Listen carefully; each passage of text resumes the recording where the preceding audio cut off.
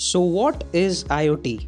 The Internet of Things is a technology that first originated roughly 20 years ago and is currently generating headlines all over the world.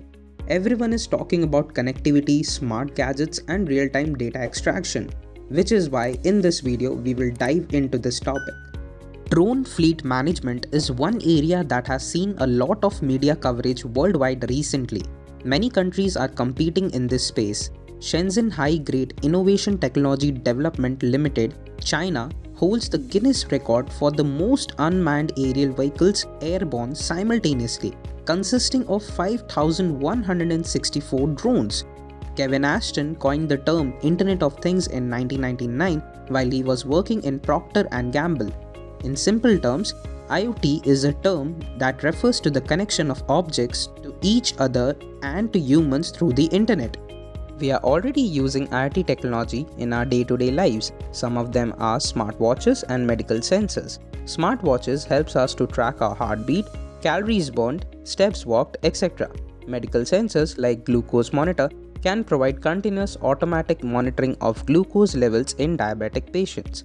The object in the IoT network can range anything from thermostats, lights, heat sensors, etc.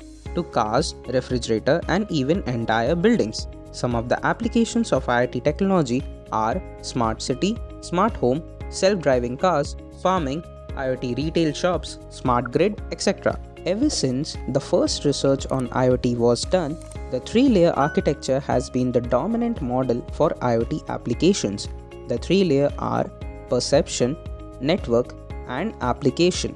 By the end of 2021, an estimated 31 billion IoT devices are expected to be connected by the internet. By 2030, this figure will jump to 125 billion, with one person owning around 15 devices. Industry players predict that the market share for IoT connected devices will be worth of a whopping 520 billion by Q4 of 2021. We cannot evade the technological revolution. Connectivity brings far too many benefits to the neglect. Therefore, it will soon become something as essential as electricity or tap water. So that's all about Internet of Things. Happy learning!